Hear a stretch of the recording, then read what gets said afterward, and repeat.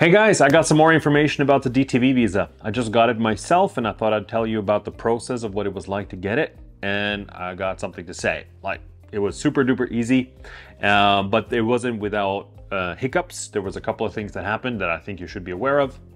In any case, I got it now and I thought I'd tell you about it. So the first thing that you got to do is you got to apply for the visa either at an embassy or digitally, depending on what region you're in.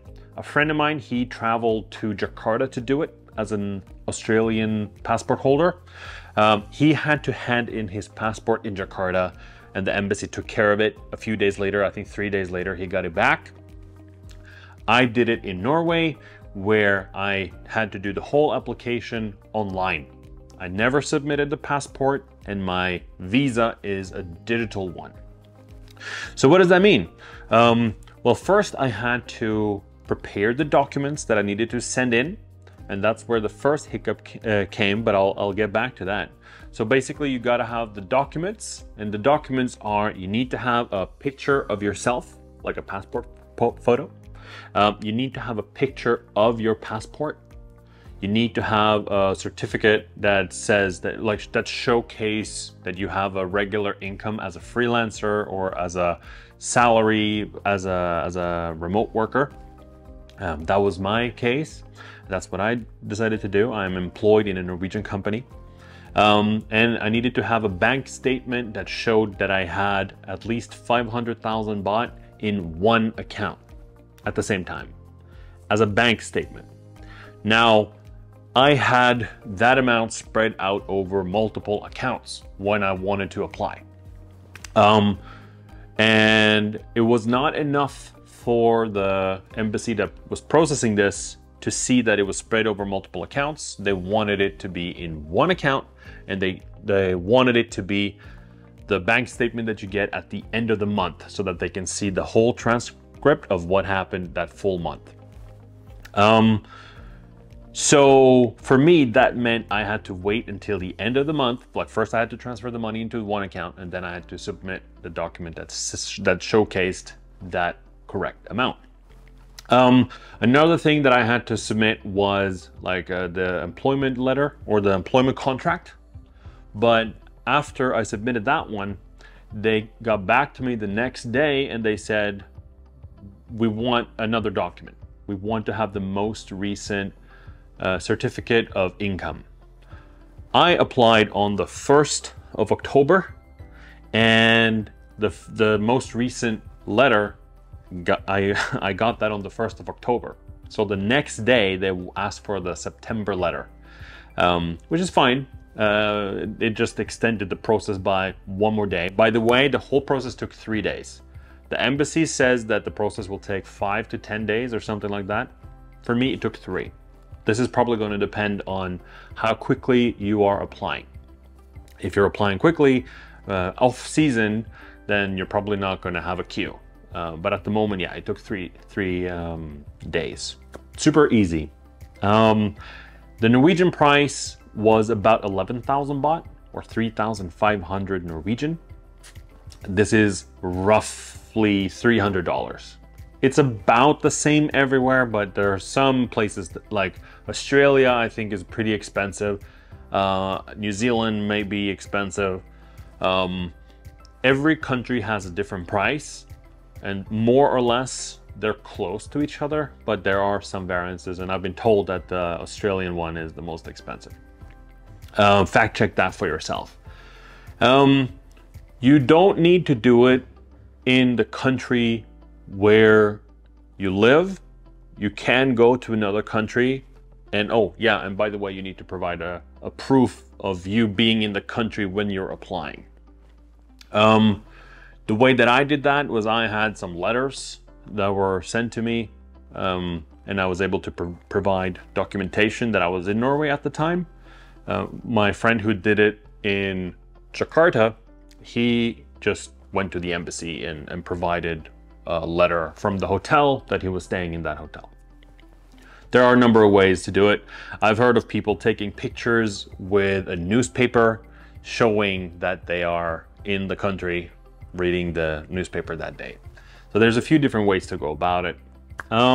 yeah, I think the process was super easy. I just submitted the documents. They asked me a couple of times to provide a couple of more documents. I paid up front. That's a little bit scary because they say like you're gonna have to pay whether you get permitted or not. But fundamentally, I think the DTV visa is priced very reasonably. You know, I don't think that's expensive. For a 5-year visa, multiple entry, I can come and go into the country as many times as I want. The visa is still gonna last for 5 years. And every time I enter, I can stay in Thailand for 180 days. Plus, I have the chance to pay a small fee and I can extend it by another 180 days. And I can do that once a year. So basically for 5 years straight, I can stay in Thailand for 360 days every year. But as I said, every time I leave the country, like if I go to Vietnam or if I go back to Norway, every time I come back, the clock resets and it's another 180 days. Super easy, super quick. Yeah, very, very convenient. One thing that I had to do, that's a good piece of advice, is when you get to immigration after your plane touchdown, I had to remind them that I have the DTV visa. That's not automatic. So basically I have a picture on my phone of the DTV visa with the information. Because my application was digital, everything about my visa is inside my phone. I also have a printout when I travel. But basically I had to tell them that I have it. I don't think the girl that was handling my immigration has seen this very much because she was talking with her colleague and like trying to ask like, what is this? What's going on? But fundamentally, or in the end, I got a stamp and it says 180 days and I can basically stay here until April on this current visa. Yeah, very easy, highly recommend it. Another warning though is there is no work permit with this. So I cannot work for a Thai company with this one. I cannot work in Thailand with this one. In my case, that's not an issue because I work with a Norwegian company. But yeah, that's how it works. So you gotta make sure that you have your ducks in a row when it comes to this. You can work and earn your money outside of Thailand. That's not an issue. But yeah, no employment permit. So yeah, you basically just select what type of visa you want. In my case, I wanted the DTV visa as the workcation option. If you go to their online portal, you're going to be able to see everything as well. It's quite intuitive. They ask for all the documents that you need to provide. Yeah, if you have some questions about the DTV visa process, feel free to write it in the questions down below. You can use the comment section for this. And yeah, I highly recommend that you use mooserider.com as well. That's our new project geared to provide information for people that are traveling, working as a digital nomad. If you want to get into the lifestyle, if you want to learn how to do certain things, Mooserider is your best resource for that.